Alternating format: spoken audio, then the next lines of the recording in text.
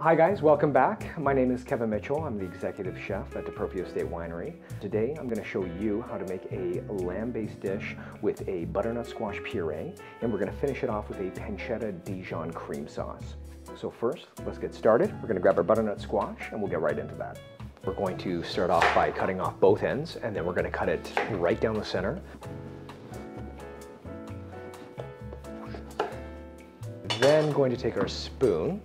We're going to hollow the innards. We're going to get rid of the stem, the seeds, all the stuff that's not going to be so good when we go to bake it off. Make sure you get off the inner walls.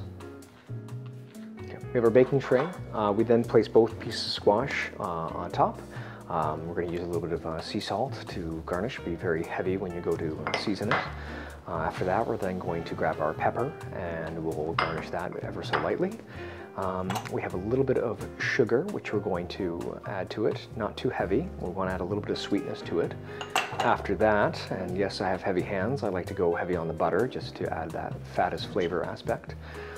Once that's done, you're then going to set your oven to 400 and place it in there for 1 hour and 15 minutes. We're now going to get into our roasted garlic. So for this, I take my serrated knife, go near the top, just like so, right down, one smooth action. You want to have it so the garlic's exposed like this. Some people wrap it in tin foil, they wrap it in parchment. Me personally, I don't. So what we want to do after our garlic is sliced, we're going to grab our baking tray. Take that guy, smack dab on there. Take our extra virgin olive oil, place it on top, make sure you're very generous with it. After that, take a little bit of sea salt, put it on the top. And then 20 minutes before our butternut squash is ready to go, we're then going to place that in the oven. Now we're on to the cream sauce. I've got my pancetta here. I'm gonna cut it like so. Nice thin cuts. After that's cut, we're gonna cut it again into nice little miniature cubes.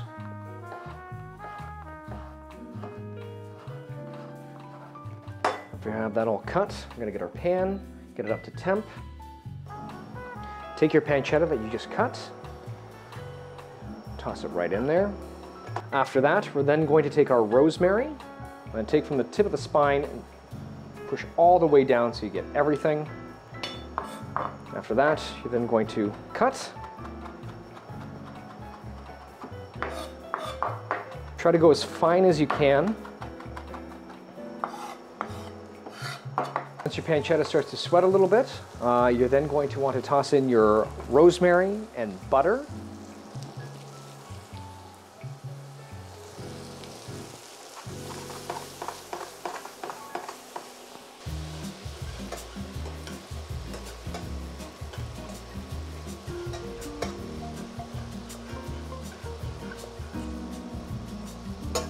Once all your butter has been melted, toss in a little bit of beer.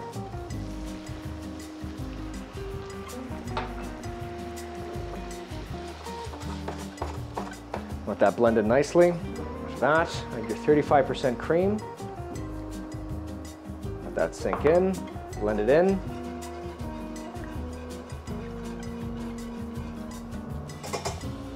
Let that cook for a little bit. Take roughly about a tablespoon and add in your Dijon. Take a little bit of your flour, add that in. Preferably roughly around 2 tablespoons of flour. We'll gradually add that in as we go. Take your whisk, make sure that the flour blends in nicely with your cream and butter.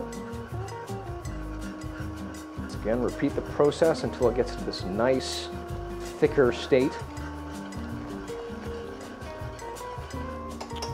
Perfect. After that, remove your sauce from the heat. I thought this would be nice to experiment with the lamb because the lamb is so flavorful on its own, and then you're adding this rich, creamy complexity to it, which really ties in, and like, to me, that goes hand in hand. The roasted garlic we had in the oven, we're gonna take that, we're going to squeeze it into our blender, like so. Try to get as much as you can of the roasted garlic out. Perfect. After that, take your butternut squash, grab a fork, spoon, whatever you have handy, and just scoop all of that in there. Try not to get the skin in there. Try to do nothing when I said.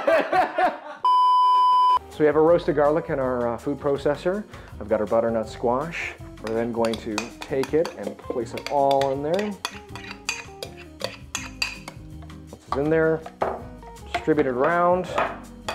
Take about 2 to 3 cubes of butter, a little bit of salt, some pepper, and then take your lids, place it on top, and then puree.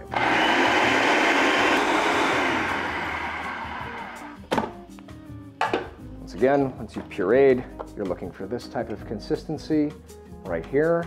Last but not least, we have our rack of lamb. I've used an Australian fresh cut. Today, we're going to just cut right in between the bones like so. I've got a serrated knife. I find that's the best way to just get in, make a smooth transitional cut down like this, and then pull across. We're looking for this consistency. This is perfect.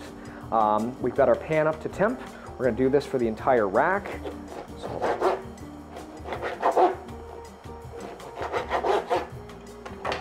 after that, we're gonna take our oil, toss it in. We're going to place it in.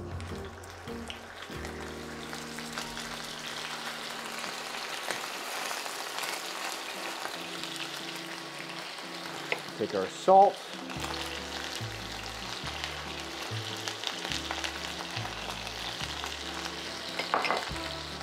Some pepper. So right now I'm going to go and flip them.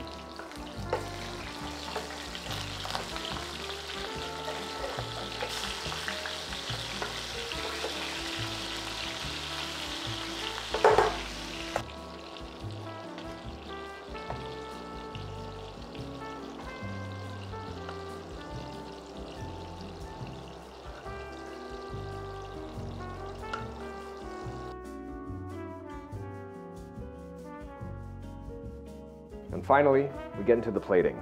So we have our pureed butternut squash. Just take a big dollop like so, place it on your plate. And then with the back end of your spoon, you're then going to graze it across the plate like so. After that, we're then going to take our lamb chops and try, if you can, stagger them up so they're leaning on top of each other, like so.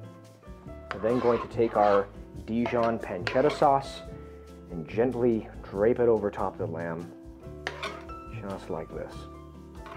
We're then going to take some onion microgreens and just drape it right across the finished product. And there you have it, a pancetta Dijon cream sauce with lamb chop and roasted garlic butternut squash puree.